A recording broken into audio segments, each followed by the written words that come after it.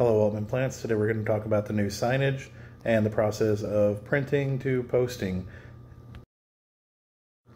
So all of the pre-printed signage will come as an email to the reps, who will then be able to print them out from a computer. If you can do it in color, that's great. If not, doing it in the grayscale is okay as well. Alright, so make sure you get with the store manager when we're going to start laminating. You've got the laminating sheets and the laminator there.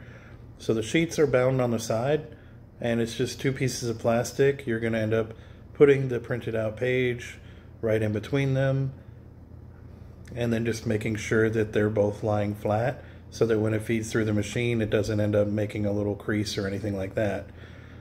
And it's as simple as just letting it pull itself through, and it will slowly melt the plastic together, and you've got your laminated signs that you can use. Once you have them all printed out, you just have to mount them to our sun and shade holders.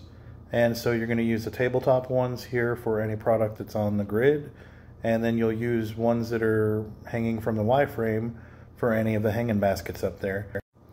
All you need for that is some double stick tape, and you just want to make sure you cover the entirety of the metal sign so you don't see any of that visible.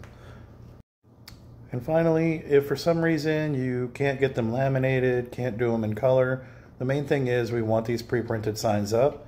We don't want any handwritten signs out on the tables going forward. We also don't want any signs mounted to the grids or the Y-frames themselves.